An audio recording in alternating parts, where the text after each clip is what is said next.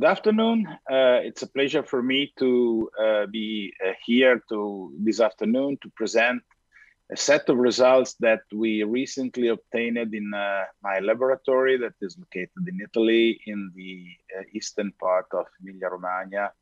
And I would start with my financial disclosure that you see here in this slide, and to discuss the agenda of this speech that will be just a brief introduction, discussing the experience of the Emilia-Romagna region, discussing about the specimen collection type and priority in processing, discussing something about the diagnostic and screening test for the detection, the laboratory detection of COVID-19 infection, and in particular to discuss the role of antigenic assay and the role of the molecular testing in these diagnostic workflow, and telling you some of the experience of my laboratory, and at the very end some take-home messages just to be open for discussion. So this is the background in which we moved since February 2020. This is a series of newspaper that report the alarm that was ramping up during that month because of the explosion of the epidemics. I would like to remind you that Italy was the first Western country that was involved in the pandemic after China. And this was in some way a very challenging situation because we were not completely prepared, and we of course tried to develop as fast as we could the response to this pandemic. What we have now available for the diagnostic detection of SARS-CoV-2. Of course, we have molecular testing that have been developed since the very beginning of the epidemics. We have different type of molecular testing based on different technology, different target genes, but basically all of those tests are related to the collection of nasal, of throat swabs that contains supposedly infected cells. And then using different techniques, the amplification of the viral RNA is achieved and tells us if the people that we are testing is infected or not. Of course, we have also antibody testing that can be used for the detection of the immune response against the infection. And the very last development that was made available on the market is a set of antigenic tests that can be used for the detection of viral-related antigen or viral-related portion of antigen by different methodology, from the rapid diagnostic test to chemiluminescent assays for the detection of antigens in the same sample as the molecular test, nasal swabs, basically. So if you look back at the WHO guideline issued on September 11, 2020, you see very clearly that the target analyte is the virus nucleocapsid protein that is preferred because of the relative abundance of these antigen in respect to other viral components. The sample collection material should be provided in the commercial kit, and the results are read by the operator within 10 to 13 minutes with or without the aid of a reader instrument. The test, antigenic test for the rapid test required nasal or nasopharyngeal swab sample. And more recently, it has been also stated that these tests can be used also with alternative biological sample, such as saliva. The performance requested was very high, with the sensitivity above 80% and the very, very high specificity that must be higher than 97%. the optimal time for the collection and the performance of this test should be within the first 5 to 7 days following the onset of the symptoms, and the shelf life should be 1 to 1.5 months, and the shipping temperature is at room temperature. Why should we go for the possibility to use antigenic test? Of course, the first opportunity is to diagnose SARS-CoV-2 infection where NAAT is unavailable. That means when we cannot perform any molecular testing, or when we have a very long extended TAT of real-time PCR that makes these results obtained by real-time PCR not clinically useful, or for rapid investigation of different outbreaks involving community like nursing homes, cruise ship, prisons, workplace, and school, and so on. And the last opportunity for the use of antigenic test is the widespread community transmission that can be controlled by using this kind of an approach. Well, it's really still unclear which could be the viral load that is supporting the status of contagiousness by individual tested persons. The antigen-based test could help to rapidly identify people who have high level of virus and those who are most likely to be infection to other and isolate them from the community. That means, in other words, that the one possible role of antigenic test is also to identify in a very fast and effective way all the persons that are capable to transmit the infection. And the role of molecular test is a little bit different because scientific study report that there is a strong relationship between the so-called cycle threshold or CT value and the ability to recover infectious viruses by using cell cultures.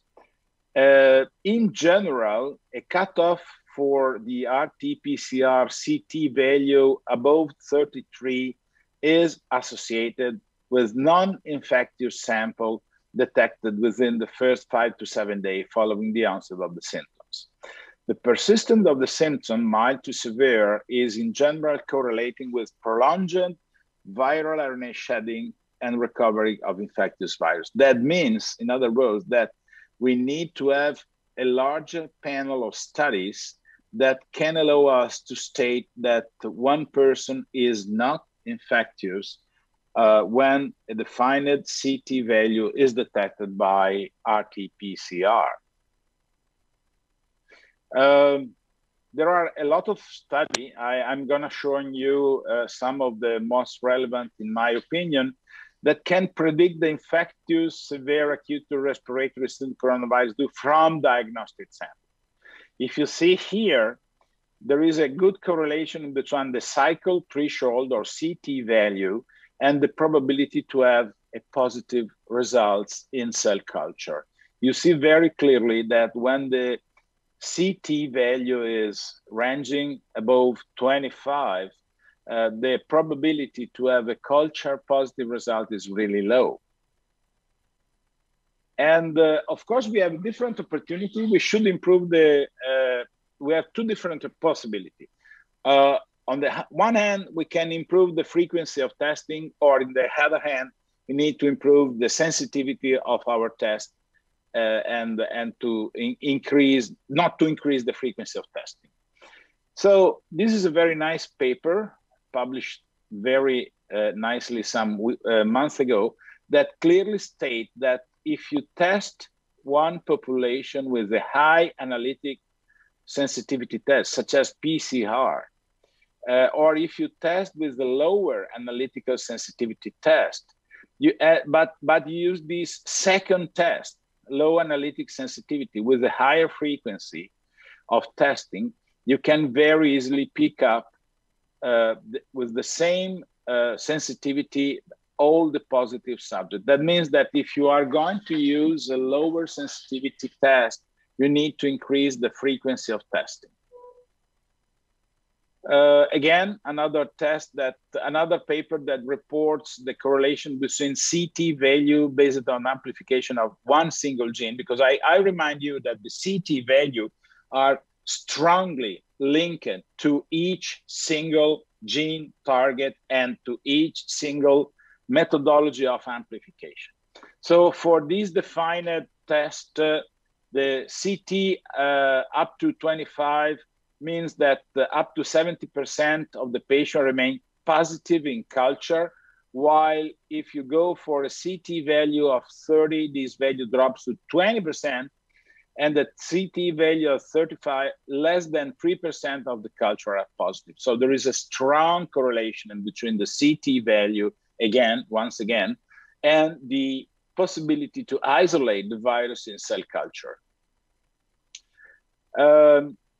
One debate that is still open in these days is which COVID-19 test could be accepted to obtain the so-called Green Pass certificate, that is the certificate that allows people to travel without too much restriction, at least within the EU. So far, only the so-called NET test, including RT-PCR and TMA, and rapid antigenic test that are enlisted in a council recommendation that you see here, is the 2021 C24-01, can be used to release a digital green certificate. Self-testing is not included, and there are listed 83 rapid antigenic tests, but no one antigenic test performed in the laboratory. And this is quite difficult to understand, because we know for sure, and I'm going to show you some data, that the antigenic tests performed on laboratory instrumentation are at least as sensitive and specific as the rapid antigenic test. And you see here a very nice review made by the Cochrane Library on rapid antigenic test. So far, they in the Find website, in January 2021, 129 rat were enlisted, and 92 were regulatory approved in that list. So you see here that there are very different results according to the subgroup of tests used and the population. Most of the tests have been performed on symptomatic population. You see here the more than 15,000 samples, while on asymptomatic only 1/10 of the total tested was used. Again, 1 week post onset or more than 2 weeks post onset, with high viral load and lower viral load. So there is a lot of difference. You see here the average sensitivity is ranging from 58% or 51%, or even at 41% for the most difficult people to be identified, up to 70 or 95% in people that are clinical evident within 1 week. So there is a huge difference in between these different tests according to the setting in which you apply this. I'm gonna try to skip over this because this describes just my healthcare organization. Well, we are a public funded consolidated laboratory that serves a network of 14 different hospitals that and we are serving about 1,200,000 population located in the eastern part of Emilia-Romagna. We work basically with the nasopharyngeal specimen for the diagnostic of COVID-19. And basically our collection system is based on UTM or VTM in nasopharyngeal swabs. So it's a very standardized system worldwide. Which is our workflow? We serve, as I told you, a network hospital plus all the outpatient of the area of Emilia-Romagna. The samples are collected from patients with suspected symptoms. And in the highest part of the epidemic, that was probably beginning of March, we we're processing a little bit more than 6,000 samples per day by PCR and about 1,000 samples per day with screening asymptomatic antigenic assay. The samples are transferred to the laboratory where they are processed, and they are classified according to this kind of traffic lamp that state that red code is to be processed within 2 hours from the arrival, yellow means 6 hours, and green means up to 24 hours from the arrival in the laboratory. This is a series of specifications that are required for our testing, for the antigenic testing in the laboratory. And we performed this very simple study that was to evaluate a new regimen of high throughput antigenic testing to detect frequently, with a very high frequency of testing, the asymptomatic infected individual, which are the primary source of materials. And we tested a little more than 1,000 UTM collected nasopharyngeal samples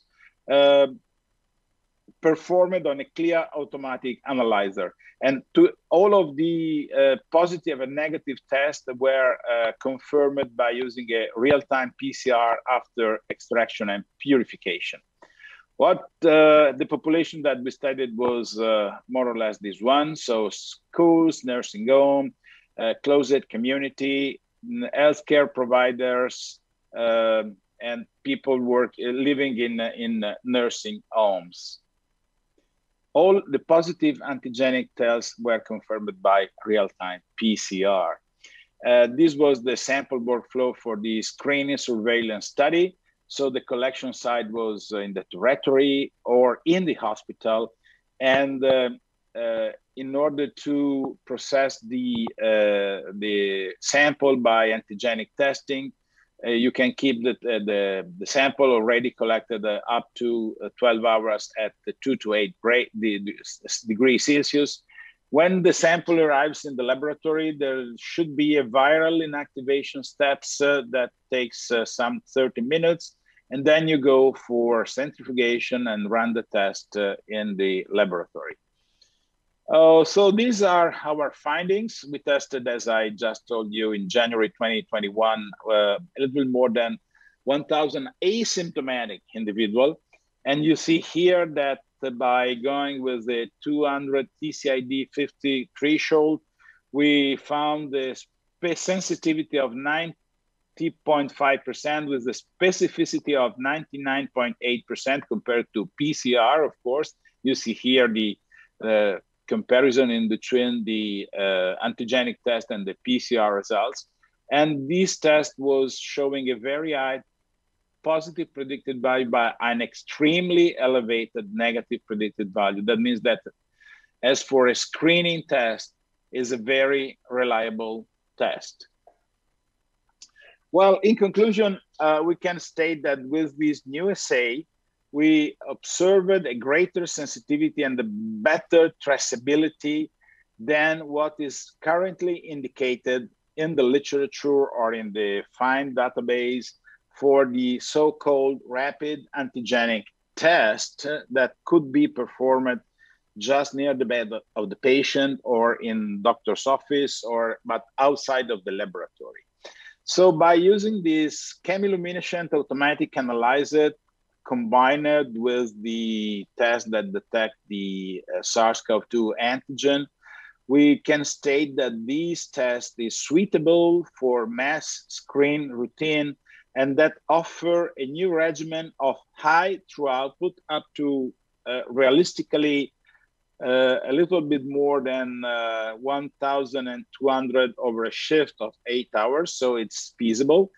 It provides a high throughput antigen testing that can be used for increase the frequency of testing in asymptomatic suspected infected people. And this is very useful because these category of people, I mean, the asymptomatic infected person, are the primary source, the primary tank from which the virus can be transmitted to other people. And so sustaining the viral circulation and the viral spread. I would like to provide some very few take-home messages. Well, the rapid diagnostic answer is in less than 3/4 of an hour with a high throughput platform that can perform up to 130 tests per hour. It can be useful to stop the COVID-19 transmission through target isolation and cohorting of the most infectious cases and their close contact. And this is also feasible with the cost of test that is much, much lower than any molecular technology-based technique. Another possible advantages of implementing this kind of test is to expand the access to testing. That means you can screen a larger proportion of the population, and on the same time, you have the high advantage to guarantee the traceability, because all of this system is based on barcoded tubes and barcoded readers that are inside the instrument. That means you do not need to write with the pencil on a rapid antigenic test the name of the patient, and you don't have trouble with the right time to read the test and so on. So it's a very stable and traceable system that can be implemented in any single laboratory. And of course, the increased frequency of testing that is possible according to the use of these different antigenic detection solution is capable to maximize the capacity to identify all the positive asymptomatic individuals. So in conclusion, I will say that this kind of antigenic testing is a good alternative for selected population, for selected group of suspected people to have a good approach that can improve our capability of contact tracing and at the very end to control the pandemic. And I thank you for your attention, and I will be more than glad to take any question you may have. Thank you. Good afternoon. So now I'm going to speak about the use and impact of a rapid molecular assay for COVID-19 diagnosis. Just to introduce the context, I work in the virology laboratory of our hospital group, and we receive respiratory samples from 3 main locations in Eastern Paris, Trousseau Hospital, Saint-Antoine, and Tenon hospitals.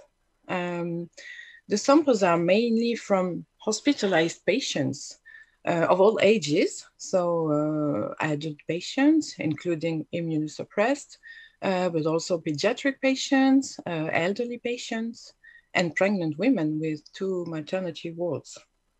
And now concerning COVID-19 only, we also did the diagnosis for our staff. So we received some samples from our medical and non-medical staff from all 3 hospitals. And before year 2020, of course, the diagnosis of respiratory viruses was following the rhythm of winter epidemics. And so we detected a high number of samples positive for influenza during a few weeks in winter, from usually December to March, and a high number of samples positive for respiratory syncytial virus during the bronchiolitis epidemics, so usually from between November and February.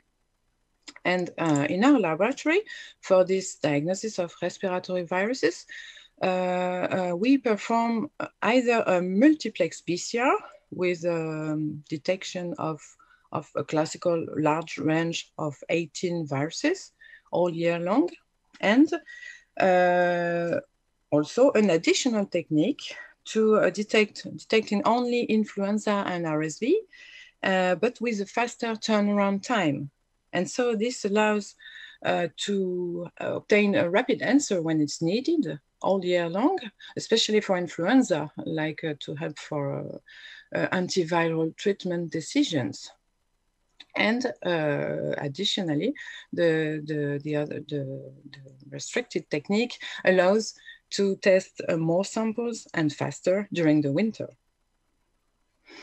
And then coming to year 2020, of course, like everybody else, we had to face the COVID-19 diagnosis and the avalanche of huge number of samples to test. And so since March 2020, we implemented several successive molecular assays in our laboratory, from the first in-house PCR to several commercial assays. In our case, 4 assays adapted to large series and 2 assays for rapid testing. In the beginning, we had, as everyone else, we had to face some initial supply disruptions. And in the same time, we had to become able to test more than 400 samples a day, which is 4 times more than usual for us. And for that, the main criteria for the choice of techniques were the practicability, the compatibility with equipments that we already had in the lab, and of course, the analytical performances of the assays. In France, the evaluation of the assays are listed on an official website, and those initial evaluations are mainly conducted by the 2 reference laboratories and then verified in each individual diagnosis laboratory. So among other assays, we decided to use the simplex assay. Previously, we had an experience with the simplex assays for HSV and for influenza RSV. And so just to give you a few details about the COVID-19 assay on the liaison MDX, it's an easy to use molecular assay. Everything takes place on the disk that you see here above. It's possible to test from 1 to 8 samples at the same time with only 50 microliters of samples as input. First, the reagent and samples have to be distributed, and then the disk is sealed and placed inside the liaison MDX. And a centrifugation inside the machine makes the reagent and sample drop into a calibrated compartment below. And there is a fluid check process to ensure that reagent and samples are put properly in the correct volume without inversion. And so it's supposed to be impossible to obtain the false negative result in case of if by accident the samples was not loaded. And so afterwards, the laser opens the sample valve to let the sample drop inside the reaction chamber, which is below, still on the disk. And then the next step is incorporated extraction, which is in fact a lysis with combined heating and centrifugation to release the nucleic acids. And then the laser opens the reagent valve to let the PCR reagent rejoin the nucleic acids, and the PCR is performed with 40 cycles of amplifications. Sorry, and the entire process requires exactly 80 minutes. The amplification is detected by a real-time fluorescence measurement. So at the end of the PCR run, the amplification curves are visible, as in these examples of a positive sample, a negative sample in the middle with the amplification of the internal control only, and on the right, an invalid sample with no IC amplification. And a positive result is defined by a dual amplification of the 2 SARS-CoV-2 genes S and OF1. And the qualitative results and the cycle thresholds results are detailed on the report. And of course, the liaison MDX can be connected to the central computer system. In our experience, the rate of invalid samples is low. It can occur in case of the presence of PCR inhibitors or because of a failure in the reagent distribution, like probably in the case of the graph of this invalid. And it can also occur in case of problem in the sample distribution. And in this case, the report indicates insufficient sample volume. But in our experience, invalids are not so frequent. So initially, the simplex assay has been evaluated by the National Reference Center in Lyon, and their conclusion was sensitivity similar to their reference technique. And then in our laboratory, we conducted an evaluation, local evaluation as well. And here you can see the cycle threshold differences between the result by the simplex assay and by the assay that we used as a reference when the same sample was tested in parallel by both assays. And the mean difference was 3 CT, with CT always earlier by the simplex assay compared to the comparator. And the same difference was observed for clinical samples and for quality controls. So meaning that this is not related to the parameters of the samples like viscosity. And then on the left, on this Blond-Altman representation, we observed that the CT difference appears to be variable according to the level of genome in the sample, with CT really earlier for high viral load samples and less early for low viral load samples. And one interpretation of this profile could be an influence of the small sample input in the simplex assay, and maybe a PCR maybe a little less efficient on low viral load samples. And apart from the evaluation of the simplex assay, of course, which is represented here again on the right, we conducted similar evaluations for other techniques. All assay that we tested to use potentially for routine use. And here is a summary of these evaluations. And to summarize, we found equivalent performances between assay B, C, and E, knowing that B is a manual PCR in plate, C is an automated PCR in plate, and E is a different unitary test. So these 3 assays were equivalent and similar to the in-house PCR, which is assay A. And then concerning technique D, which is another automated PCR in plate, we were surprised to see results very dissimilar, with CT much earlier, as you see on the graph, technique D versus C. On all the viral load range, we had differences of around -10 CT between technique D and the comparator assays. And more surprisingly, these earlier CT values were not related to better sensitivity by this assay D when we did additional dilution experiments. Sorry. So concerning the interpretation of the PCR CT, of course, it gives a semi-quantitative estimation of the level of genome in each sample, but I want to mention that it will always remain semi-quantitative because of the lack of standardization, because of the possible impact of the quality of sampling, and obviously the CT is very dependent on the kinetics of the infection. And this parameter of the PCR CT can be important for clinical monitoring, like, for example, for the follow-up of severe cases, or for evaluation of the therapeutic efficacy, like, for instance, in patients treated with specific monoclonal antibodies. And here on this graph, you see an example of the gradual evolution of the CT value on sequential specimens from one patient who was hospitalized in intensive care unit and with a prolonged viral excretion, and with eventually a negativation of the PCR, but after more than almost 50 days.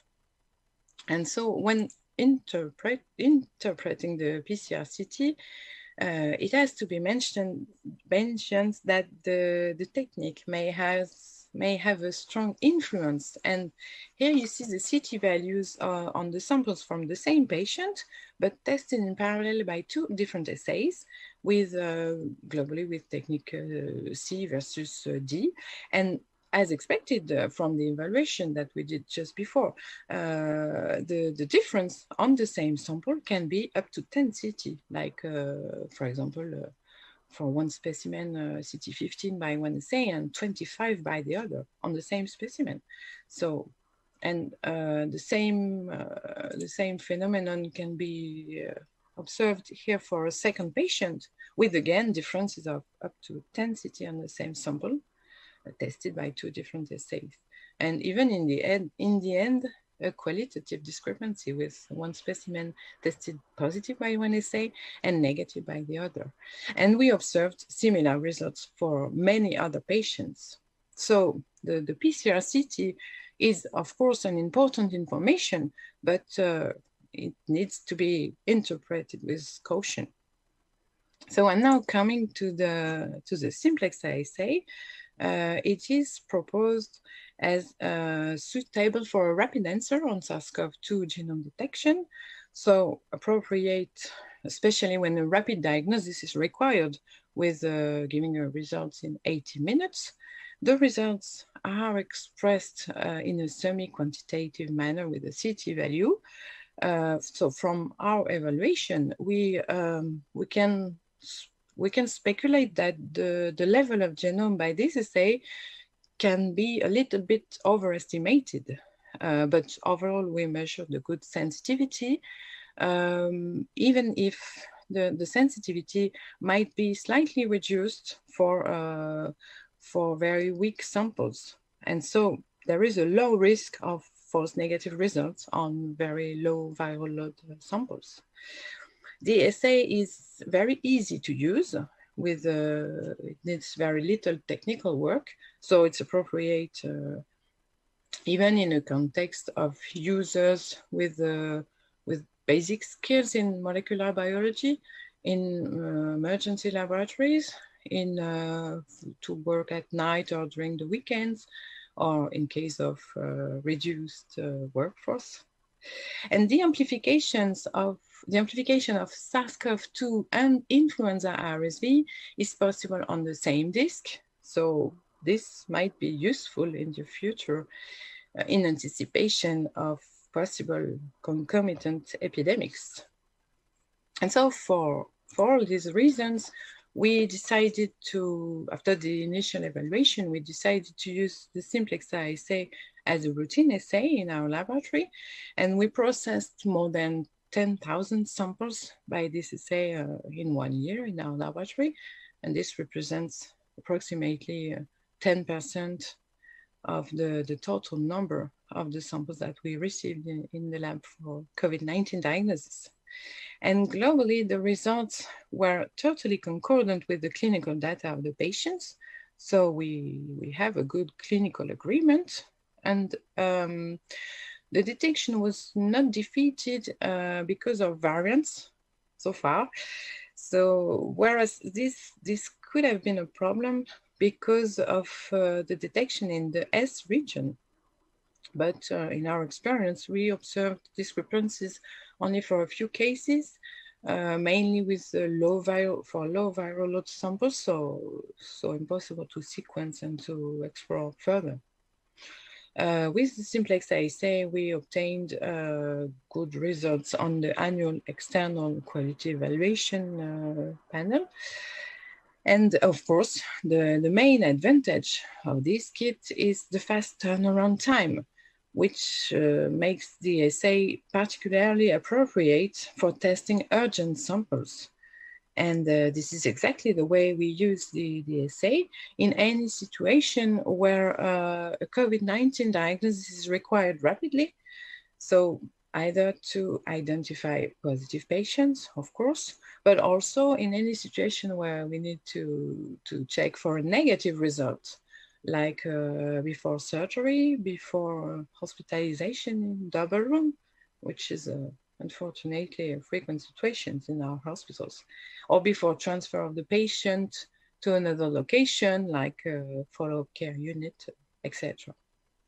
And so to conclude, the potential use of such a rapid answer assay can be on its own for an activity of around 40 specimens a day, but not more, unless you want to exhaust the machine.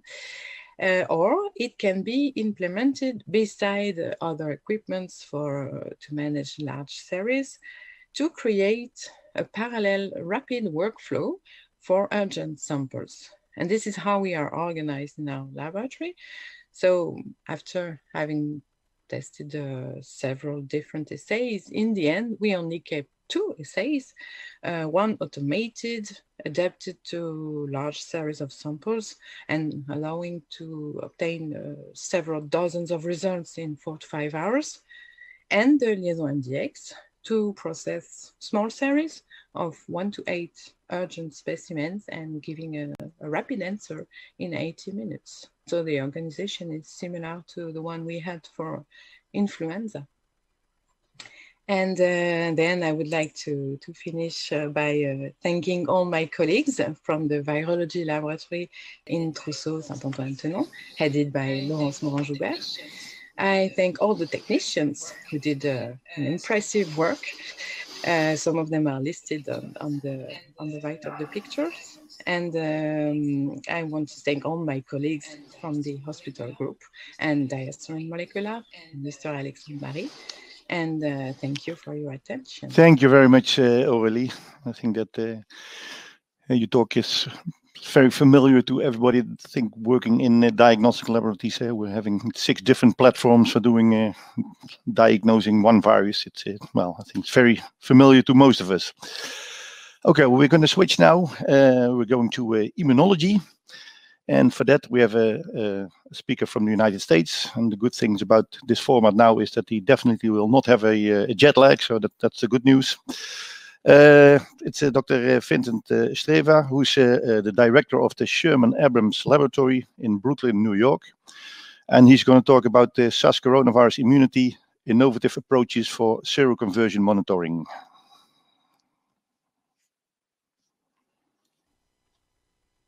Hello, everyone. Thank you for having me at this session on SARS-CoV-2.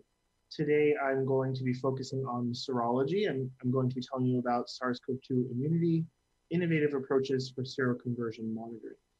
My name is Vincent Streva. I am the Associate Laboratory Director at Sherman Abrams Laboratory, which is a private clinical reference laboratory in Brooklyn, New York, here in the United States.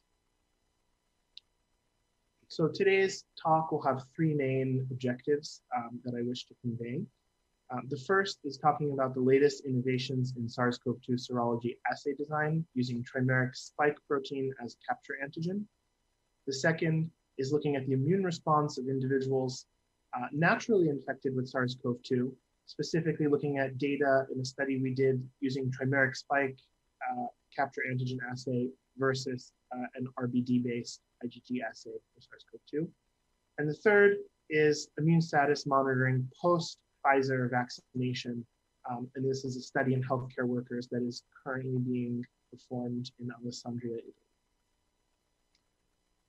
So just to position those 3 learning objectives in terms of who I am, I'm going to give you a little background about our laboratory. So we are a relatively small independent clinical reference laboratory located in Brooklyn in New York City. We predominantly serve the greater New York City area, so the 5 boroughs of New York and the surrounding suburbs and states. So the timeline of COVID here in New York in the US starts in very early March 2020. Our first New York State COVID case was March 1st, 2020. By this 1 week later, March 8th, there were over 100 confirmed cases in New York State. And by 2 weeks after that, March 23rd, we had over 20,000 cases of COVID here in New York. PCR testing for COVID, the rollout here in the United States was particularly bad. And this is probably true elsewhere as well. Testing was very limited, and access to supplies for PCR testing was very limited early in the pandemic. So March and April were very rough here in terms of ability to test people for COVID. But most laboratories here in the United States had COVID PCR testing online by the end of March or early April 2020. And most labs, IgG serology testing came a bit later, mid to late April 2020. So this is just to give you an idea of what COVID did to our laboratory in terms of impact on operations. We went from our test volume or our order volume through 2019 was fairly steady between 15 and 20,000 orders per month. But as you can see, once May 2020 comes and we have COVID testing available in-house at numbers where we're actually able to perform testing, our volume quadrupled and then again more than doubled. So we're nearly 6 times our volume of what we were a year ago. So I'm quickly going to talk a little bit about our initial validation of SARS-CoV-2 antibody tests. So the first question to ask back in April of 2020 was, how do you decide on samples for accuracy validation without any comparator assays to use to compare to? So we were fortunate in that we were able to gather serum from patients post-PCR positivity, so more than 2 weeks after a PCR positive result, and we were able to use those as our expected positive sera. And then we had archived sera from June of 2019 that we were able to use as our expected negative sera for our assay validation. We evaluated 3 methods initially back in April of 2020. And this is based on the available instrumentation in our laboratory. And these 3 assays differed a little bit from one another. All were spike-based assays. One was an RBD, receptor binding domain, total antibody assay. One was a spike 1, spike 2, S1, S2 IgG assay, and the other was a receptor binding domain IgG assay. So we had 40 expected positive and 40 expected negative that we tested on these 3 platforms. And you can see that the sensitivity for all 3 assays was roughly similar. Either 37 or 38 out of the 40 expected positives came out positive on each of the 3 assays. We did see a few more differences with specificity. Specificity ranged from 90% for the total antibody-based assay, that we did, to 100% for the S1, S2 IgG assay that we used. And so at the time, there was, again, remember this is April of 2020, here in the United States, there were a lot of very bad lateral flow immunoassay tests being flooding on the market. And so providers knew that these lateral flow immunoassay tests were not accurate. And so everyone was very concerned with specificity at the time. Everyone was very concerned that they would get a false positive result from something like another coronavirus, seasonal circulating coronavirus, or another respiratory virus. So at the time, we opted for the S1, S2 assay in our lab because it showed the best specificity in our hands, and we were trying to avoid false positives. However, we did do a small study comparing 400 specimens on all 3 platforms, and perhaps unsurprisingly, different platforms yield different results. Of the 400 specimens that we tested on all 3 platforms, there's roughly a 90% pairwise agreement rate between any 2 platforms. So then just to, again, give you an idea of what our numbers looked like in our laboratory. This is the PCR tests done by our laboratory since the beginning of the pandemic to now, including PCR positivity rate. So you'll see in March of 2020, we did very few PCR tests, again, because reagents were in very short supply. However, we had an astonishingly high positivity rate. Nearly three quarters of our PCRs were positive for SARS-CoV-2. By April, we were able to get a few more PCR kits in the door and start running a few more PCRs. And we still had an astonishingly high positivity rate in April of 2020, nearly 50%. Fortunately, by May of 2020 and through the summer of 2020, the positivity rate here in New York declined significantly. We had a relatively quiet summer. And then around the winter holidays in 2020 and beginning of 2021, here in New York, as well as in most of the United States, there was a bit of another wave where positivity increased again. We were nearly 20% in January of 2021. Fortunately, now in June, I guess we're now in July of 2021, we are down at around 1% positivity. So we seem to be, I think in large part due to the success of vaccination, we seem to be keeping a relatively low rate of positives. What about serology testing? So again, serology came into our laboratory at the very end of April of 2020. So I'll present data starting from May of 2020. In May of 2020, we had a roughly 50% IgG positivity rate, and that continued roughly similar numbers throughout the course of the pandemic, just signaling that we pretty much had a very early hit of COVID before we had the ability to diagnose it here in New York. And many of our patients in our patient population were already seropositive for COVID. And now if we see what's occurring up to date as we go through 2021, you'll see that seropositivity rates are increasing, and we're now at around 80% seropositivity, COVID IgG positivity, thankfully in large part due to vaccination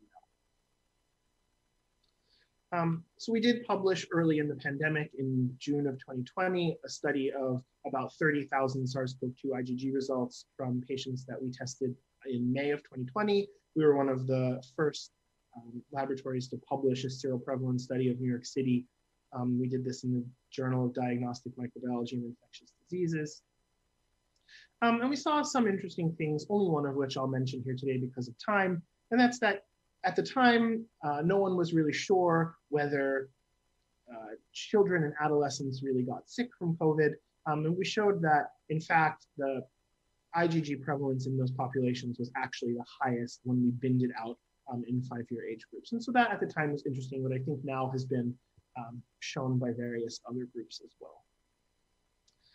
What about COVID IgM? So for a long time, I resisted the urge to bring IgM testing on board at our laboratory. And it was because I had questions on results and how to interpret COVID IgM serology results. So this study in Nature Medicine from last year looked at antibody responses to SARS-CoV-2 in patients with COVID. And basically, the long and the short of it is that there's no consistent seroconversion pattern for IgM. So if we look here, roughly 1/3 of patients on the bottom left chart here have IgM seroconversion earlier than IgG. This is what we would expect for infectious disease, what we see for most infectious diseases, what we would call a normal seroconversion pattern, IgM before IgG. However, the right two graphs show that in the other 2/3 of patients, either there was synchronous seroconversion of IgG and IgM, or in some cases, IgG seroconverted earlier than IgM. So how do you then interpret IgM in this context, along within the context of persistent IgM that had also been reported? So I pushed back for a long time because I didn't see the clinical utility of getting IgM results. However, in late 2020, China required COVID IgM for travelers. Our patient population in particular areas is very high, a very large number of Chinese and Chinese American people. And so we had a lot of pressure to bring COVID IgM testing on board. I won't say much about it. We brought it on board at the beginning of this year, 2021. And our positivity rates have been relatively consistent for the year, between 20 and 40%. So I'm going to now move on to the first objective of this talk, talking about the latest innovations in SARS-CoV-2 serology assay design, particularly the use of trimeric spike protein as a capture antigen. So most of us know that as the prevalence of a disease increases, the negative predictive value of a disease decreases. So the likelihood that a negative result in a high prevalence population actually represents a negative patient is relatively poor. And here I want you to think of prevalence in this case as IgG against SARS-CoV-2. So in the background of vaccination, as more people get vaccination and antibody prevalence in people begins to increase, the negative predictive value of SARS-CoV-2 serology tests will begin to decrease. And you always have a trade-off in a serology assay between sensitivity and specificity because you have to choose a cutoff.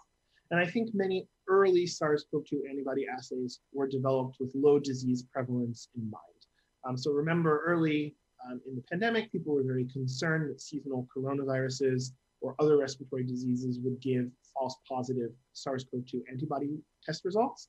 And so manufacturers, I think, really focused, and laboratories, like I said we did earlier, really focused on high rates of specificity.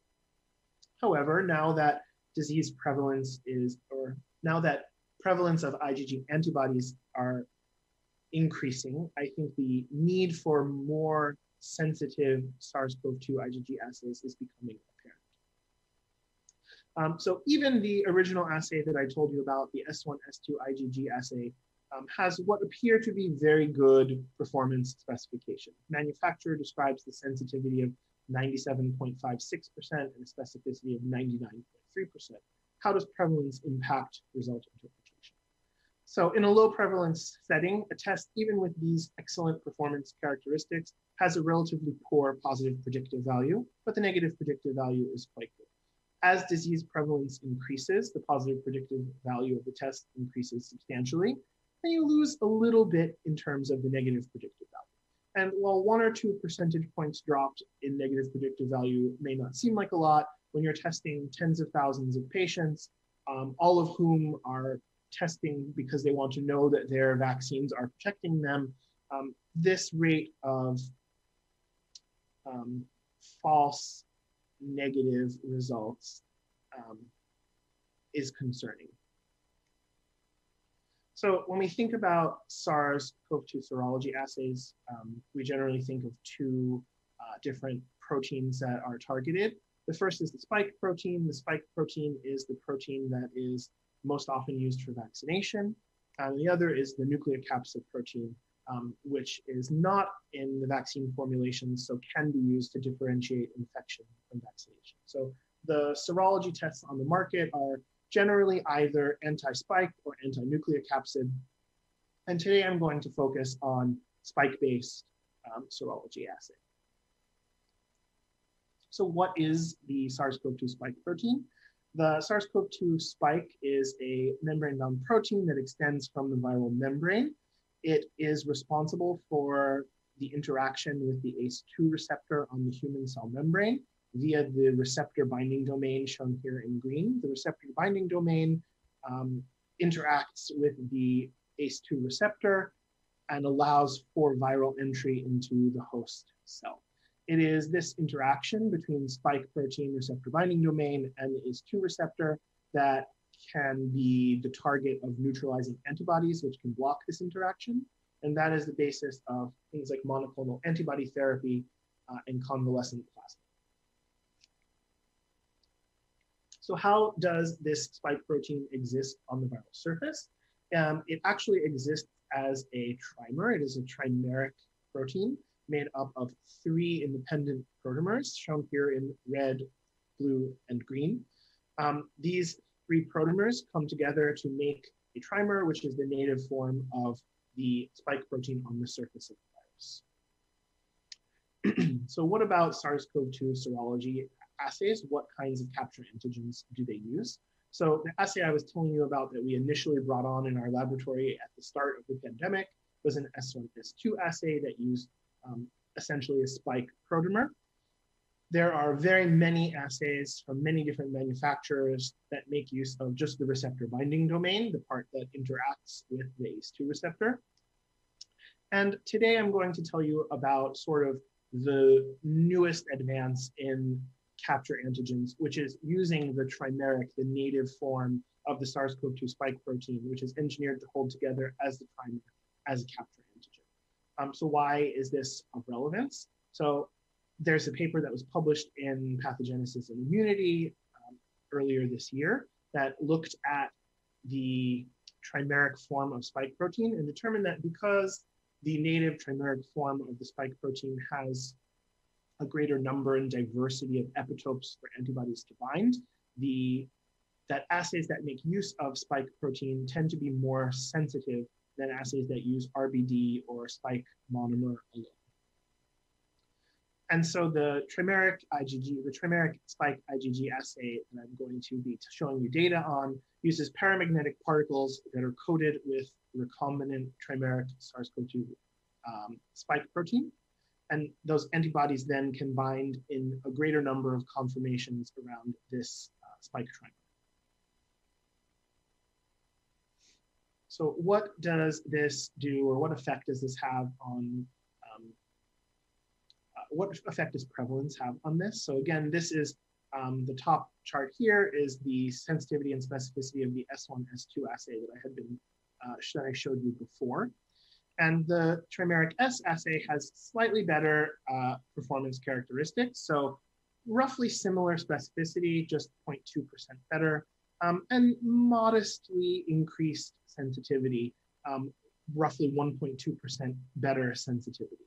Now, this may not seem incredibly significant. However, if we look at how these changes affect predictive values, you can see that even the positive predictive value at low prevalence is improved for this assay.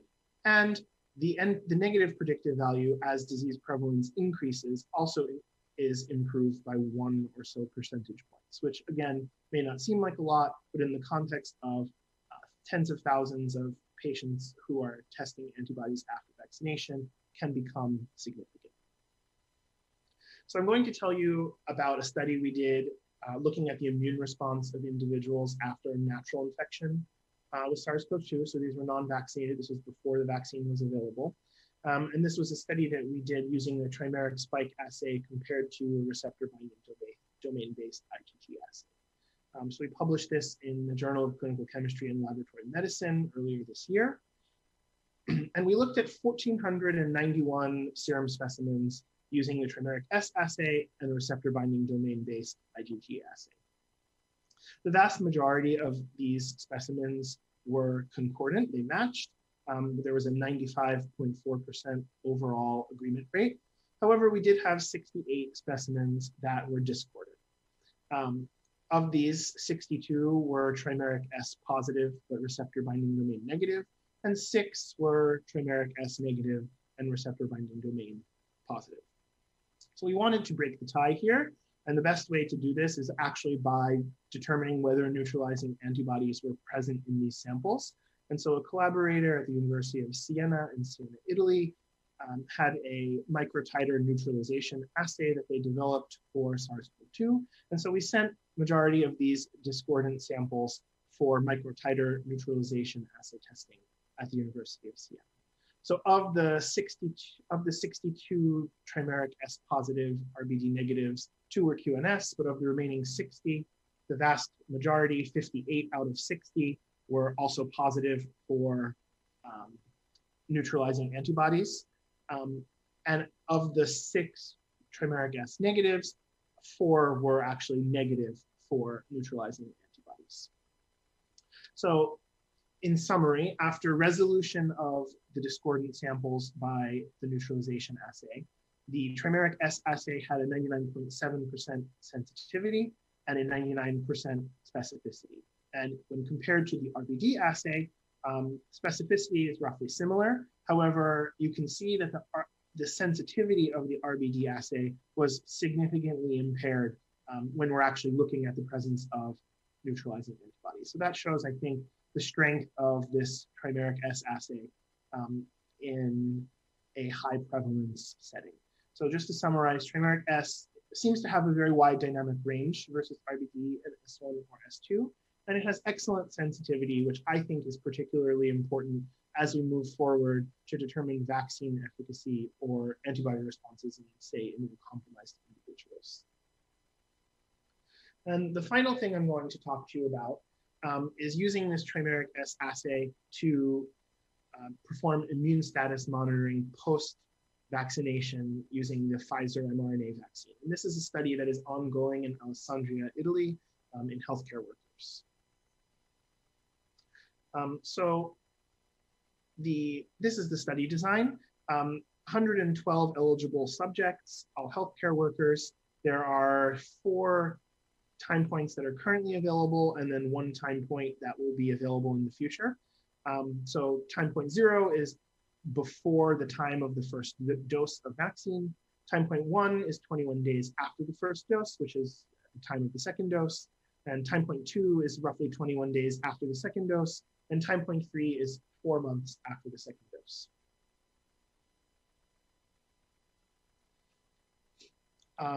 To note here, there were slightly more females than males. And more importantly, looking at the bottom left chart, the IgG status at baseline, the majority of the patients, 97 out of 112, were IgG negative at baseline, meaning they did not have a prior SARS-CoV-2 IgG exposure or infection. And 15 out of 112, 13%, were IgG positive at baseline, meaning they had a prior infection with SARS-CoV-2.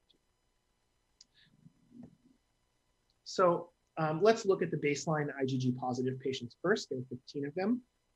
The first data point at time 0, which is at the time of the first dose, we can see that all 15 of these patients were above assay cutoff. The average or median antibody level is 130 binding antibody units per ml.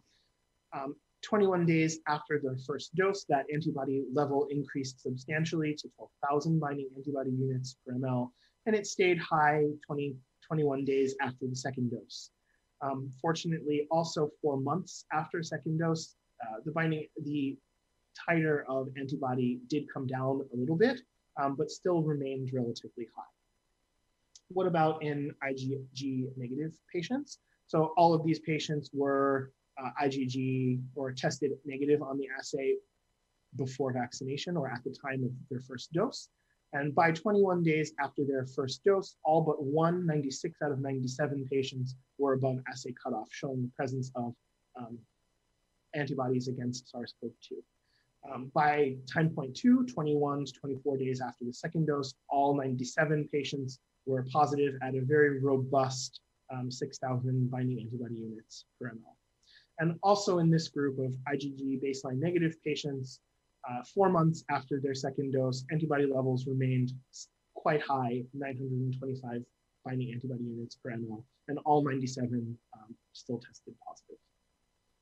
So just to summarize, trimeric spike-based serology assays may offer improved sensitivity over other SARS-CoV-2 serology assays.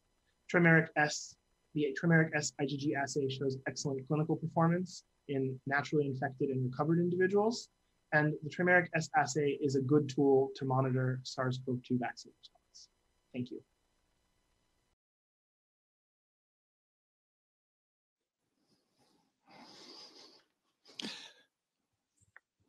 Okay.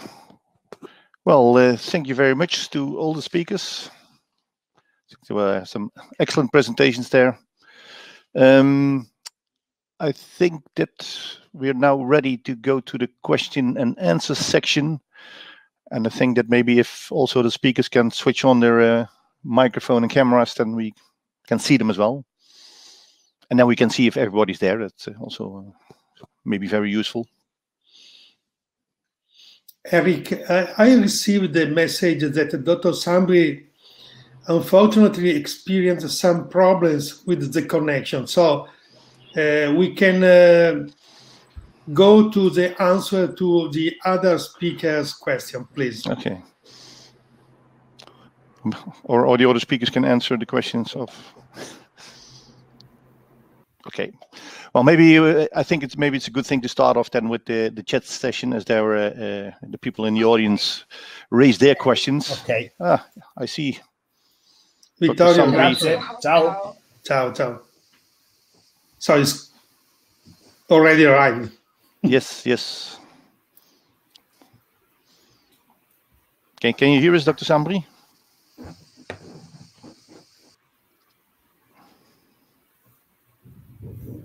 Sambri, can you hear from us? It was a very short visit.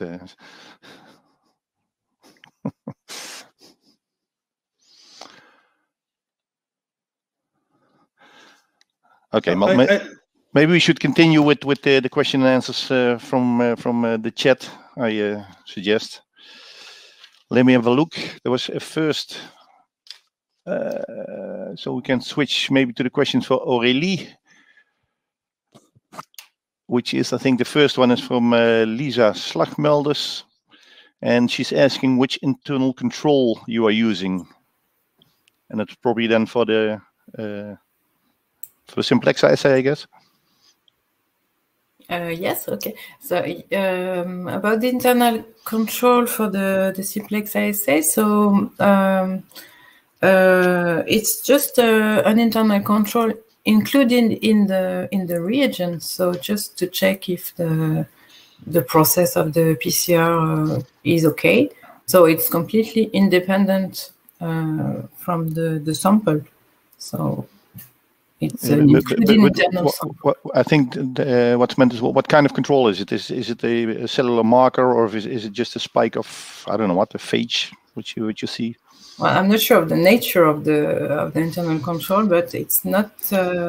It cannot be related to the cellularity of the sample, so it's not. I don't think it's a cellular control. Okay, and then well, the next question is from Vincent. So Vincent, maybe you can ask the question yourself. Eh? Sure. Oh, it's from me. Ah, yes. So I was. So I was wondering if you have any information on how the quality of specimen collection affects the CT value. I'm sure, even the differences between a nasal swab and a nasopharyngeal swab are probably significant. You can comment on that? Yes, of course. The quality of the specimen collection has a huge impact on the CT value. We have experienced that millions of times.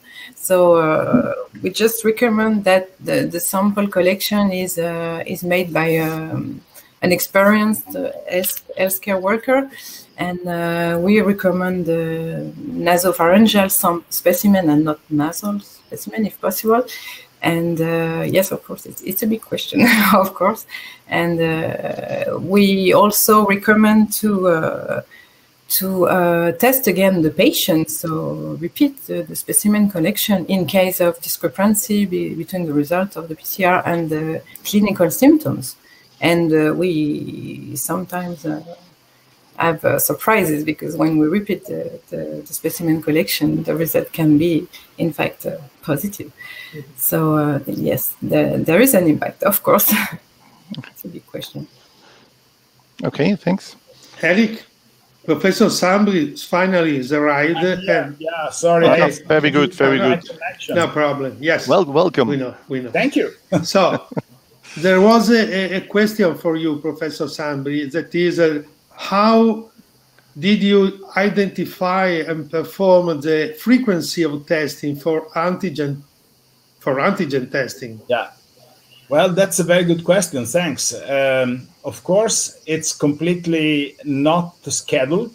So any laboratory must be able to identify the right frequency of testing in order to achieve the highest possible combination of sensitivity and feasibility. Currently, we do go for testing the population once in a week. If the population is a very low risk population, such as the school attendees or people living in a nursing home. So once in a week, it's likely to be a reasonable frequency of testing. Of course, if you need to go for a different population, if you need to apply this methodology to a different population, this must be checked again. And it's largely dependent on the ratio of positivity you get in the normal population that gives you a relevant information, that is the ratio of viral circulation in your area, in your population. So, but basically we go for once in a week. it's feasible also to go for a higher frequency or a lower frequency, of course, but once in a week, it's probably the best combination. Mm-hmm. Can I ask you a question? Maybe because you mentioned the culture positivity and try to relate that to CT values. Do you think that culture positivity, which is actually an in vitro sort of sign of a replicating virus, will that correlate to in vivo infectiousness? I would say yes. What I can tell you is that we have right now more than 500 sample tried to cultivate in vitro in Vero E6 cells with a CT value that was above 33 with the CGene test. And no one of those samples gave a positive replication in the cellular system. Of course, it's a translation, so you cannot guarantee that there will be no infectivity. But I'm not from sure. a biological point of view, I would say the in vitro cell system is much more favorable for viral replication than the upper pharynx, the upper respiratory tract of human beings. So if the virus cannot replicate in vitro, I believe it's reasonable to state that the virus will not infect any people. Okay, thanks. Okay, you cannot prove it, of course. That's true. Maybe if we have a look in the chat, I think this question is for Vincent. The question is from Jorma Hinkula. Well, you can read it here. What about serum IgM or IgA reactivity against the S1S2 or the receptor binding domain antigens? Are these antibody responses not interesting? Well, they're certainly interesting. I think that this question was asked before I mentioned IgM at all in the talk. I do think IgM has limited utility mainly because of timing of the IgM response. IgG probably tells us much more information or the same information as IgM. IgA is, I think, a bit more interesting. There's certainly a lack of IgA clinical diagnostic assays. And we know that, of course, some neutralizing antibodies will be IgA, and some measure of the antibody response will be IgA. Especially, it's a respiratory virus that is interacting at mucosal surfaces. So, of course, IgA plays a large role at mucosal surfaces. So it is not uninteresting, but I think it is something where there is the need for more information. Okay, thank you. May I ask you a question? Sure. Do you believe that the problem with IgM assay is in part due to some analytical difficulties? I mean, the probabilities of interference much. You're saying interference from IgG causing an IgM assay to be positive rather than actual response for IgM? Yeah, I think it's hard to say. I think because it has been seen in so many different, many manufacturer assays have been looked at for IgM and IgG response, and they all seem to have, in general, a very similar pattern or timing of. It's not as predictable for the IgM, and it's across manufacturers. So I can't say for sure that it is not a technical problem. But I think there may be some biology there. And there are some other viruses where we know that IgM doesn't sort of respond the way we would expect it to. So I think it's possible that it's real biology. Okay. And this persistent IgM which you found? And the persistent IgM, which has been reported also, is, we know that happens in lots of other viruses as well. Okay. I guess I think the data from Israel did not show that. I think they had a pretty normal IgM response. Yeah. Can one of you maybe think of what the difference would be there, or is it different in assay or in different? No, because I think you also had the same assay. It's the same assay. I mean, certainly not every patient has prolonged IgM. It's just it's in some subset of patients. I don't, off the top of my head, recall the percentage. Maybe a quarter of patients, or less than maybe 10%, 10 to 20% of patients. Okay. Interesting. There are two related questions to you, Vincent, about the relationship between trimeric assay and neutralization. Yeah. So what is your idea? So this is another, I think, complicated question to answer. So the data that we have we looked at the discordance using the microtiter neutralization assay to sort of differentiate, which result was the correct result based on the presence of neutralizing antibodies. Let me say that microneutralization is not the gold standard, as you know, for neutralizing activity. Correct. Because the gold standard is a plaque reduction neutralization. Is PRNT, yeah.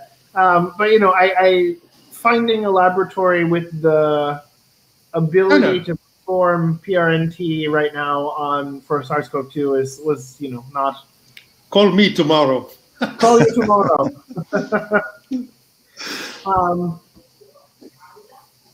Sorry, I lost my train of thought. So the data we have looking at the discordance, I think supports, in terms of microneutralization, that the trimeric S assay certainly has better correlation than the RBD-based assay that we looked at when looking at microneutralization. There have also been some published papers that look at whether or not you can correlate IgG to neutralizing antibodies. And the field is a little bit mixed. I think there are more reports that say that the best indicator the best correlate for neutralizing antibodies is the presence of spike IgG antibody. But there are also a handful of papers that sort of say that there's not a great correlation between IgG antibodies and neutralization. So I think it's, like a lot of things here with COVID, we've just sort of seen the tip of the iceberg. I think there's a lot left that we don't know. In terms of replacing, I know there's a question about replacing a neutralizing antibody assay. I think that, in a setting where a laboratory is performing a neutralization antibody assay, unless I am mistaken, those really aren't being performed at high throughput. So, if you have a reason to perform a neutralizing antibody assay on a small select number of patients, then I think it's good to continue performing that assay. But in terms of mass antibody testing, it's obviously, I'm sure is not really at the moment realistic to do a real neutralization assay in bulk. So I think that as a proxy for a large number of patients to test in a short amount of time, it is reasonable. And the question is to better understand which value of antibodies is related to the neutralization to have a protection. This is the main question we have. Yeah. So I don't have data to really answer this question honestly. I think that it's something to be looked at, but I don't have an answer. Thank you. Yeah. And there's this question in the chat for Adina. How much time before the single inoculation by a Pfizer vaccine in 78 non-naive subjects had COVID-19? From Sarah Monticini. Okay. Non-native patients had a history of at least one positive PCR between March to December 2020. That's all. Okay. I can add to the correlation of trimeric and different neutralizing antibody assays. So, okay, maybe a very general question. With the high percentage of vaccinated people in Israel, what's going on with the Delta variant? over there? The Delta variant. Okay, our laboratory is one of two reference laboratories for all COVID positive samples sequencing in Israel. The first case of Delta variant was diagnosed in our lab about April 19. After just 1 month, the prevalence of the variant in Israel became 98%. In patients vaccinated with 2 Pfizer doses, it looks that the prevention of serious illness and death is about 90–60%, a bit lower than for previous variants. However, it is not the case for patients vaccinated with only 1 dose.